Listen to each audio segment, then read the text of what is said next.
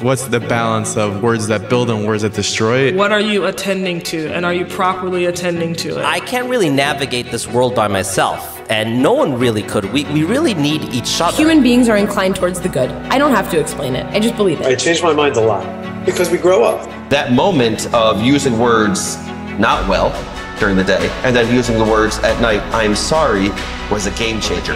Welcome to The Power Of with Noam Weissman. From Unpacked, I'm Noam Weissman, and you're listening to The Power Of. This week, The Power of Success. The Power Of is brought to you thanks to our generous platinum-level supporters, the Mayberg Foundation and David and Deborah Magerman, as well as our additional gold-level supporters, Cheryl and Gerald Hartman, and bronze-level supporters, the Crane Mailing Foundation. To sponsor future episodes, email us at podcasts@jewishunpacked.com. There is a Jewish principle that I've gotten wrong my whole life. In Hebrew, the principle is known as Dan et kol ha'adam lekaf zechut. Typically, we translate that as give people the benefit of the doubt. Even if you see them doing something wrong, assume the best. So yeah, like probably many of us, I'm not great at this. But it's even more than that. I actually think that for over 30 years, I fundamentally misunderstood this principle. I recently heard a transformational understanding of this idea from Rabbi Nachman of Breslov. If you don't know Rabbi Nachman, introduction made. Here's what he says about this line. It's not about the benefit of the doubt for the particular thing or the moment. Dan lekaf zechut means look at the whole person. Consider the totality of the individual. Dan et kol ha'adam, judge the whole person. But Rabbi Nachman goes further. He says that this whole principle is not just about others, it's about ourselves. When we look inward, don't focus on only one thing, on the failures, on the ways we screwed up. Remember to focus on ourselves as whole people, the sum of so much. To be Dan lekaf zechut for ourselves means that when we look in the mirror, we have to see the good inside of us. In the moment of failure, let's treat ourselves charitably. When we fail, we need that person who loves us so much to say, you're a success. Don't define yourselves by this moment. I failed a lot. I've also accomplished a lot. And I'm fascinated by the topic of failure. When I was a classroom teacher, I tried to normalize failure for my students. When the kids got a question wrong, I had them shout, I made a mistake. I'd hear them yelling in the hallways, I made a mistake. It was cute, yes, but it was something so much bigger. It's normalizing a lack of perfection. We have so much anxiety that we need to perform perfectly, that it will say something about my personhood, my character if I don't. And what happens when I don't, when I'm not perfect, as none of us are? Pain, crippling anxiety, for some depression, shutting down, not being able to cope. For this conversation, I wanted one person and one person only. Former NBA player Mike Sweetney. If you did not follow Sweetney's basketball career, it looked like this. Star player in high school, went to Georgetown for college, following some of the greats like Patrick Ewing, Alonzo Mourning, and Allen Iverson. Mike excelled there, averaging almost 20 points a game. Georgetown is doing a bad job of getting the ball to Mike Sweetney. He should touch it every possession. Sweetney got it back. Sweetney put it up and in. Boy, he's tough. As a junior, he ranked in the top 20 in both scoring and rebounding. The only player that year to do so. And after 3 years of college ball, Mike was ready for the next move. He declared for the 2003 draft. You know, that draft that LeBron James went in, Dwayne Wade, Chris Bosh. And he was selected by the New York Knicks, probably the most famous franchise in American sports, with a 9th overall pick. Amazing. He was doing it, living the dream. Sweetney looks up at the shot clock. Nice up and under move from Michael Sweetney. He's got 9 points here in the opening. Success, right? But then something went terribly wrong in his career. And Mike thought, that's it. I'm not a success. I'm a failure. But boy, was he wrong. Ladies and gentlemen, I bring you someone who embodies what true success as a person looks like. The ultimate mensch, Mike Sweetney. Mike Sweetney, so excited to have you on The Power Of. where we're going to be speaking about success and we're going to be speaking about failure, obviously. So could you tell us why you chose to speak about success with us? Yeah, I think things that I went through in my personal life on getting success. I worked so hard starting off playing basketball at the age of 9. And for me, I was dreamed of being a professional basketball player since I was 9, 10 years old. Yeah. Once I became able to work hard and got lucky enough to become successful and make the NBA, I wanted to tell people, like, yes, you have to work hard to be successful, but there's a lot that comes with it. And are you able to handle that mentally? And I think a lot of we see that with professional athletes. We see that people in the entertainment world, politicians. It's a lot when you become even just the CEO of a company or just in general. It have to be a top title to be successful on just in whatever you claim as success. Once you get there, there are a lot of responsibilities that come with that. And are we able to handle that? I love that. Like once you get there, as though getting to the NBA, becoming CEO. Okay, now I got there. That's success. And there are challenges that came along with that. So we're going to talk about that. I want to ask you if you're able to give a 90-second version of your life story. What's the story of Mike Sweetney? Wow, that's amazing. Good. So pretty much, like I said before, a kid that dreamed of playing basketball and making it to NBA. My father introduced me to that game of basketball. I loved it. And once I was able to make it, I went from Georgetown, playing at Georgetown University, being an All-American, to being lucky enough to be the number 9 pick in the 2003 NBA draft. The same draft as LeBron and Carmelo and Dwayne Wade. So much was expected of me, and things didn't go the way I was planned. Right. I got the success of making it to NBA, but I wasn't able to handle the downfalls of it, losing my father, dealing with adversity, and dealt with depression, lost my NBA career, and was able to pick myself back up. It took years, but I had to put the work in and do everything possible to be a better person. So, it was like the being at the low total pole, being high, and then being back low, and then picking yourself back up. That's the story of Michael Sweetney, the roller coaster. But Michael Sweetney, I'm going to push back to your story because you didn't include something about your story. You didn't include as part of your story your wife and your children. And I know from knowing you how important they are to you. Oh, most definitely. My wife, we met in high school. We met in 9th grade. We started off as best friends. So she saw me when I was able to go through college and make it to the pros, but she's also was there the day I lost my father. She was the first person that I called. And she was actually living with me at the time. So she was one that took me back home from New York to Maryland to, obviously deal with the loss of my father. And she stayed by my side, even during my depression. Still to this day, I tell people in a joking way, I don't know how she stayed married. I shut down from everybody. I was in a dark place. So just, her being by my side. And then obviously she gave me 3 blessings of children who literally changed my life. And just try to, have that unit. Because for me, that's all that matters, just making sure that my wife and kids are, happy and healthy and taken care of, and just, being that family unit. I love it. Yeah, that's a huge part of your story. And when I think of success and I think of failure, I want to kind of go back into my youth and go back into my childhood and think about, little Noam and maybe little Mike in terms of what we were imagining success looking like. And I think you and I are around the same age. I'm 36 and I said I'm older. You're old. Okay. Yeah. Okay. We're similar ages. I'm not sure that the way I viewed success then is exactly the way I view success now. I think the way I viewed success as a teenager or as a preteen, I think I thought about success as reaching a certain place. And then once I reached that place, then that would be success. Like as though success was a static moment. Becoming CEO of an organization, becoming the head of something, earning X amount of dollars, whatever the thing is. I bought my first house. I bought my first car. Like we view success as we reach a moment, and that moment is the apex. And if we're being honest with ourselves now as 36 and 39-year-olds, it's not like we've achieved all the wisdom in the world. But I think that is, I want to say, a juvenile approach to viewing success. Because if we look at adults in our lives, I look at my friends, I look at, family, whomever, I look at myself. And what I see is many people have reached that apex. And you know what they want to do?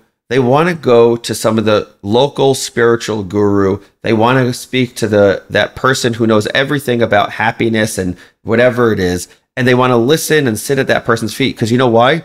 They're not happy still. And they may have, quote unquote, become successful in their career, which means they earn X number of dollars, or they've achieved Y things. But if there's not a sense of feeling good about oneself, feeling content, then what makes that person successful?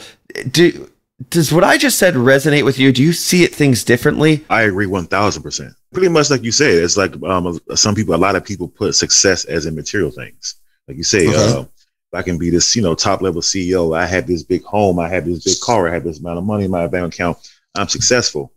But, you can be successful with the material things on the outside what people see. But if the inside of you are, you're hurting, you're crying, you're depressed, you're not happy with life, things are not going well, you want all these fancy things, but if you're a CEO of a company, depending on what the situation is, you might not be home. If you're spending 12, 14 hours away from your wife and your kids or your family, whoever you may be, a lot of times it's not a happy situation, and they might not be happy. Your kids are missing you. Your wife is complaining. You're not home so much. And so it can cause a lot to come with it. So like I said before, if you want those things, but can you handle what comes with it? And are you mentally prepared? And one of the, old Georgetown guy, John Durn and Patrick Ewing, before I went to the NBA draft, they kind of mentioned the same thing. Like, are you mentally ready for this? I didn't know what they were talking about. I was like, man, I made it to the NBA, man, I'm good. And I didn't really understand, like, things that come with it, the media responsibilities, the fan responsibilities, trying to take care of your family, so much that goes along with it. Are you ready for that? Right. I thought I was successful. Then I realized, like, I'm empty inside. So I agree. I agree with you 1,000%. It's more, it's more so success is, how you feel inside. If you're happy with yourself and, you're spiritually and mentally in a good place, I think that's success. Because once you're, I'm sure when your mind is a good place, everything else follows.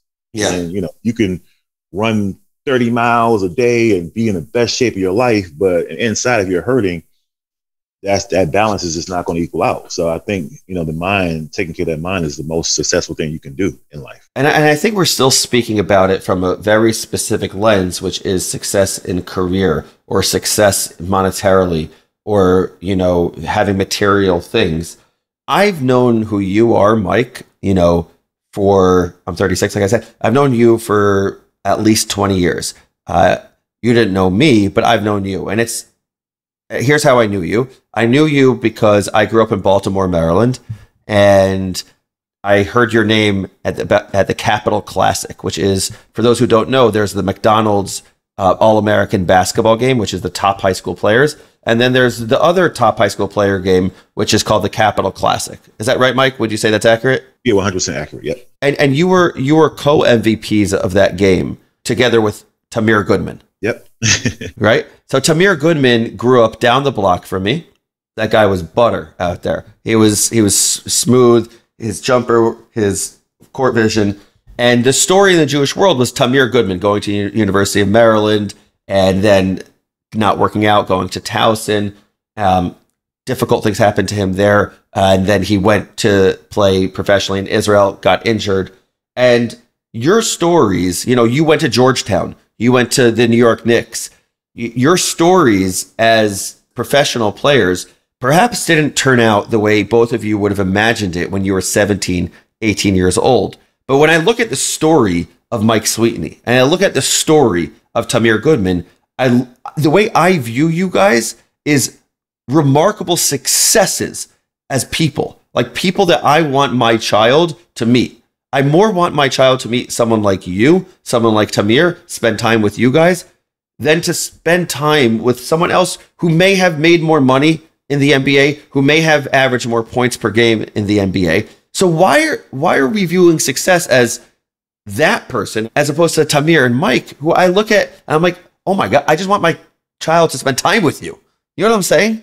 That's what I view as success. No, I agree 1,000%. And I even see that fruits of that labor now when I'm training. A lot of times, parents send me their child to work with them basketball wise. And most of the time it turns, I'm doing skill work, but also it turns into a personal level where, that child may be going through anxiety, or that child may be depressed, or that child is trying to find their way in life. And next, for me, I'm not bragging, but I had a story with a situation I was working with. Brag away. Are you kidding me? Go. Where one kid had very, very low self-esteem. They just felt like they couldn't play basketball well at all. They wasn't fitting in. And next thing you know, after about 8 months of work with just this conversation and playing basketball together, this kid ended up making a basketball team. This kid is the second leading scorer in a team. This kid is fitting in with the friends. Wow. They were having conversation with kids where they wasn't even comfortable having a conversation with kids. So just the little things where it just, me, and it was also just me just being vulnerable to this kid, kind of sharing a little bit more of my details, what I experienced in life. And I think it just kind of changed this kid's life because I was just spending time and just being humble. Like, hey, look, yes, I was an NBA player. This is what I went through. And like that right there kind of gave me so much like joy in life. It's unbelievable. You're changing another human being's life. That's an unbelievable part of Mike Sweetney's story. You're also a coach on the YU basketball team, the Yeshiva University basketball team, and you're doing incredible things there and making big moves there. I want to learn some Torah with you, with your permission. Yep. So there is an idea in Mishlei, which is Proverbs. It's a famous line, and it talks about the fact that baked into the DNA of success is failure. It's inescapable. Here's what it says. 7 times the righteous person falls and gets up, while the wicked are tripped by one misfortune. So there's an incredible thinker. His name is Rabbi Yitzchak Hutner. He wrote a book called The Pachad Yitzchak. It's called Pachad Yitzchak. And here's what he says. The unlearned think that this means even though a righteous person falls 7 times, he will rise. Even though the wise know well that the meaning is because a righteous person falls 7 times, he will rise. The insight is that it's not that, even if someone makes a mistake a number of times, eventually they could still get up and let's go. It's saying the opposite, that intrinsic to success, the inherent nature of being successful requires failure. Mike Sweetney wouldn't have been able to impact and influence this human being, this student of yours, without the failures that you've gone through. That's a reality.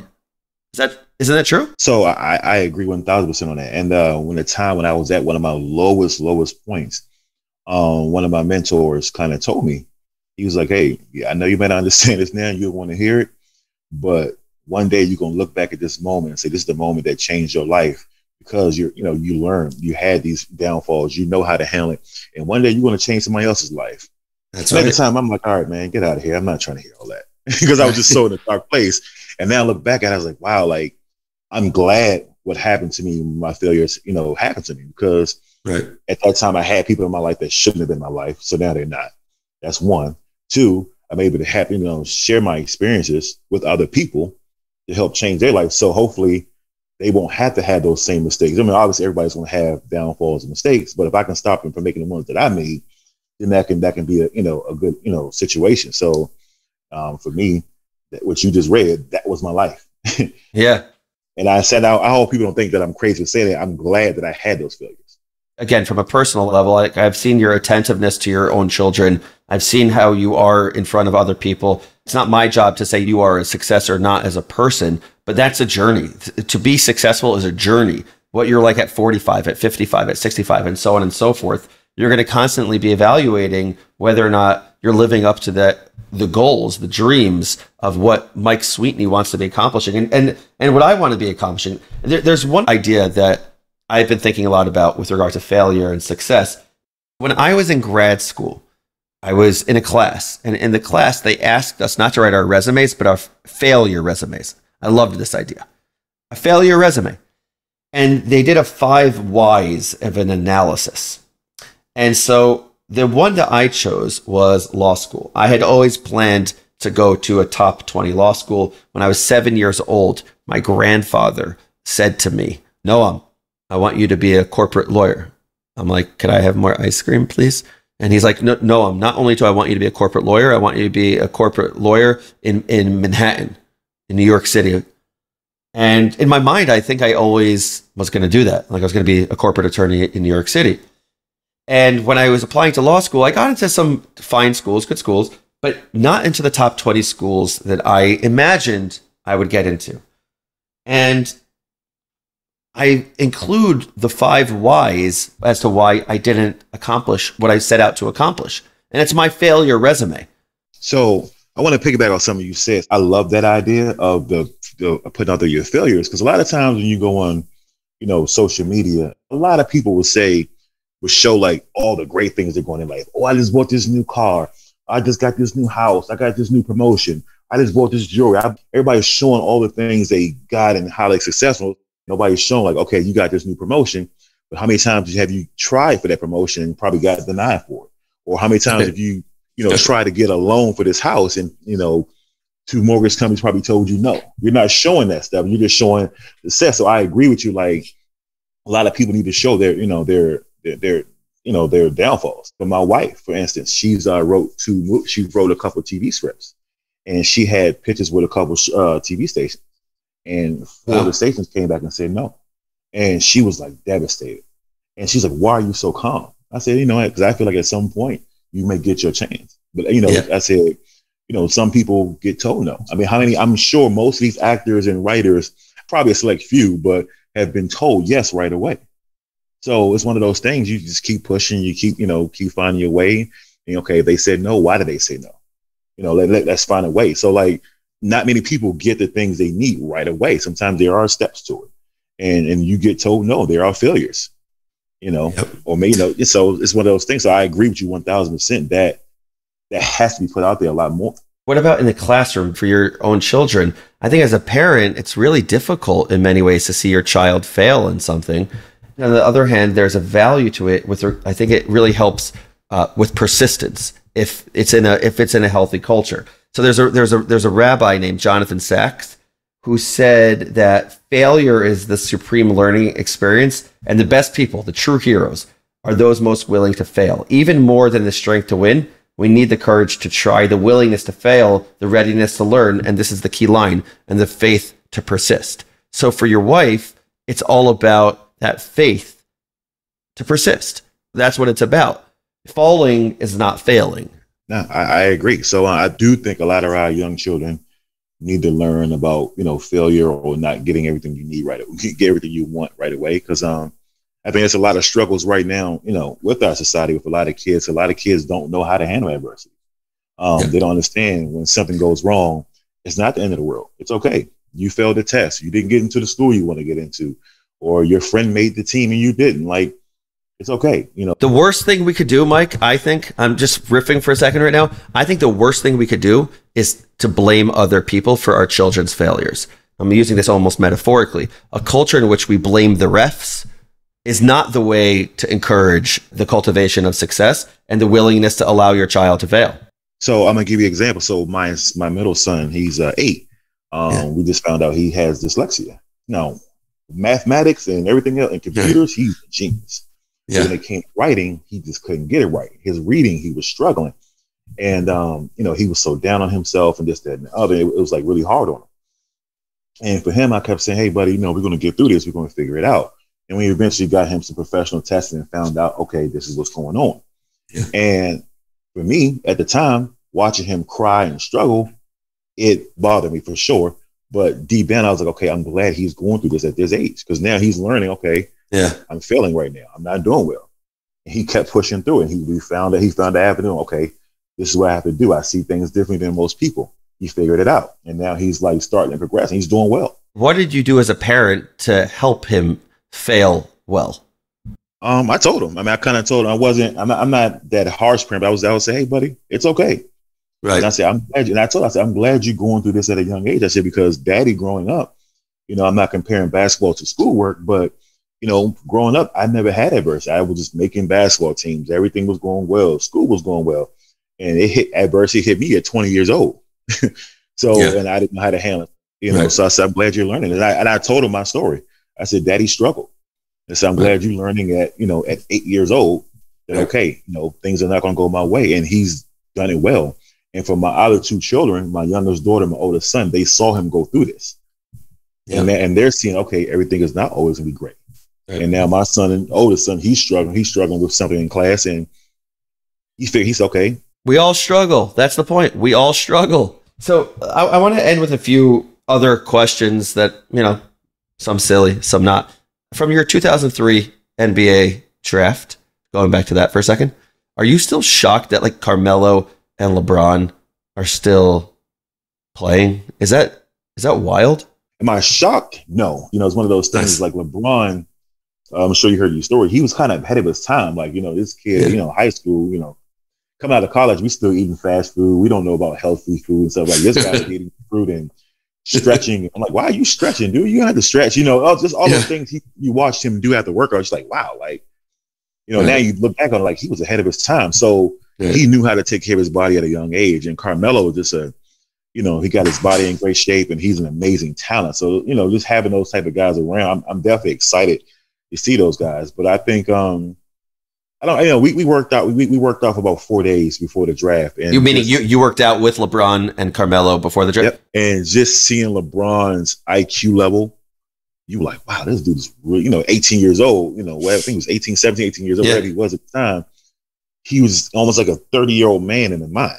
Like it was just crazy. Like, and it's one of those things. One was like everybody knew he was next. You kind of knew, like, okay, this guy is up next. So just me being able to see that up front before the world got a chance to see it on that level was amazing. And just and Dwayne Wade was another shocker. I think Dwayne Wade was one of those guys nobody really knew about. And I watched him a little bit in college. In the tournament, he was great.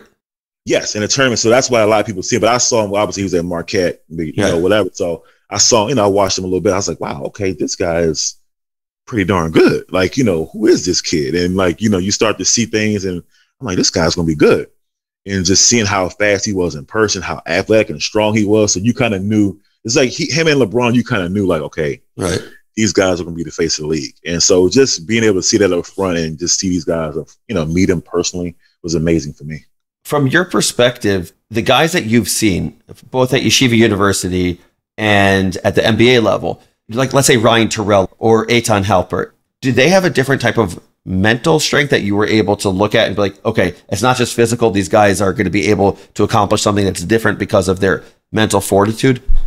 Their mental is probably as strong as anybody. Right. Okay. If you told Ryan Terrell and Eitan Halpert right now, hey, do you think you can be, LeBron 1-on-1 or Chris Paul 1-on-1? Yeah. They're going to say yes, and they're going to really believe that. What I'm saying? Their confidence level is so high, and God's feet off that. I work out with Ryan sometimes, like we'll do like post work and stuff like that. And I'm guarding him and I see him, he's talking trash to me. And I'm like, back in my mind, like, dude, but like this, their confidence level, like they think they can beat anybody and they believe that. And, I love that about them. Like, they're not disrespectful and not in a disrespectful way. And then guys, it feeds off of guys. Like I'll just see times where in practice, game where we're slacking, we're sluggish, and like Eitan and Ryan will get to start talking and saying things, and they not only they do it with their mouth, they do it with their actions too. Yeah, I got to say one more thing about Eitan Halpert because I love the guy, and he didn't have a great game, and he one game he didn't have a great game, and he said to me after the game, he said, "If I second guess my shot for a second, I'm out." And what he meant is he's saying that the best athletes have it's a famous line, the best athletes have the memories of a goldfish. They forget, meaning they've gone through their failure, they messed up. Okay, next game, next up. And that's what it means to be a great athlete. I think it's what it means to be a great person. The ability to say, okay, I'm able to absolutely grow from that moment, move on from it, and go on to the next thing. I want to ask you one more question, Coach. Who do you think, not including you, is my favorite player from the 2003 NBA draft? I'm 100% sure you're not going to get this right. I'm going to go on a limb and say Kendrick Perkins or David West. It's Troy Bell. Do you remember him? Boston College? Yes, right? Boston College. I played against him. So you did? How'd you do? How'd you do against him? Well, he was a guard, but he lit us up. I think he won both games I played against him. Okay. At like 30, but he was a great player, and he's one of those guys I'm surprised he didn't have a long career in the NBA because he was like super, super talented, can shoot it, dribble strong, and he's a good player. Yeah, when I was in high school, and listen, Listen, I played high school basketball, so I know what it's like, right, Coach? No, but I would try to emulate Troy Bell. He was a guy I was like, that's a guy I like that guy's game. Anyway, Coach Mike Sweetney, thank you so much for taking the time to speak with us about success and about failure, about how Judaism and Jewish thought can help us think about all of these ideas. And I hope you take the wisdom of the Pachad Yitzchak with you in your life, because it's absolutely, the way I view it, it's absolutely a healthy and important way to view life, which is to not think of the fact that even though we fail, ultimately we rise. It's because we fail, we rise. And that's the story of the way I view the story of Mike Sweetney. Actually, I want to say thank you because I actually learned some things today. So I appreciate you. So with that, I don't want to pronounce it wrong, but I want to say thank you so much. My Hebrew is I struggle a lot with the Hebrew, so I don't even try to pronounce certain words. But I'll just say thank you so much. I'm the same way. That was some great education for me today. So thank you for that. Thanks so much, Coach. Really appreciate it. Anytime. Thank you, guys. Okay, you guys know me at this point, nerding out with basketball. It's one of my favorite things to do. But that's not why I love talking to Mike, though it's up there. I love this conversation for a different reason. As I kind of alluded to in this conversation, I've personally struggled with this topic a lot, maybe more than any other episode. I have high expectations for myself. As a father, with my career, as a person, I want to be perfect. I want to be amazing. I want to succeed. But I constantly fall short. I failed over and over and over. I didn't get that fellowship I wanted, and I wanted it. No one likes the project I worked my butt off on. I plan a full outing for me and my daughter Liana, but then I forget the snacks at home, and believe me, that girl gets hangry. And I just get so mad at myself. You idiot, Noam. You really screwed this up. But Mike reminds me of the same thing we opened this episode with. Dan et kol ha'adam lekaf zechut. See the full person. I keep thinking about what Mike said, what Mike's mentor told him, and he didn't really want to hear. But when you're at your lowest, it's hard to understand what's next, but you have to trust the process. Another basketball reference? I'm sorry. And believe that one day you'll look back and see this is the moment that changed your life. This is all part of your story. Those failures are a part of me, but the successes are too. I didn't get that fellowship, but hey, I got a different one, and I made a lifelong best friend there. My project stunk, it really did, but I learned what to do differently, and the next time it was 100 times better. And yes, I forgot the snacks, but then Liana and I got ice cream, and we fed each other and giggled. Well, she giggled, I chuckled. It's not that I should forget the failures and only think about the successes. Both exist, and both are a part of me and my story. The Power Of is a production of Unpacked, a division of Open Door Media. Check out JewishUnpacked.com for everything Unpacked related, and subscribe to our other podcasts. Follow Unpacked at all the social media places. Just look for @JewishUnpacked, and most of all, write to us. Share your failures and successes alike at podcasts@JewishUnpacked.com. This episode was produced by Rifki Stern, and audio was Rob Pera.